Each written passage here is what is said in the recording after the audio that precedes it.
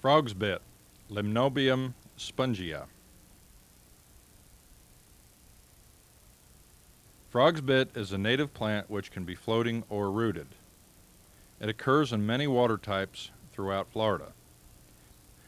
It can form dense mats and crowd out almost all other plants. Frog's bit leaves are very thick and leathery. They are either rounded or, in younger leaves, somewhat heart-shaped. The younger leaves tend to be bright and shiny above and reddish underneath. The younger leaves have rounded lobes.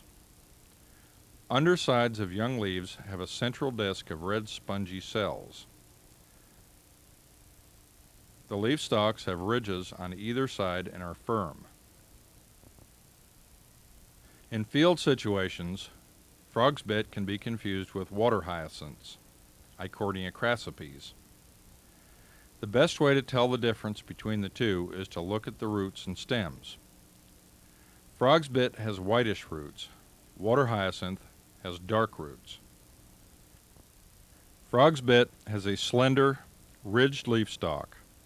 Water hyacinth has fleshy stems that are sometimes bulbous.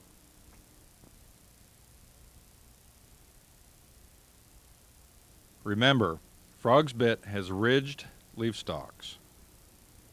Young leaves have a central disc of red spongy cells underneath. Frog's bit can be confused with water hyacinths.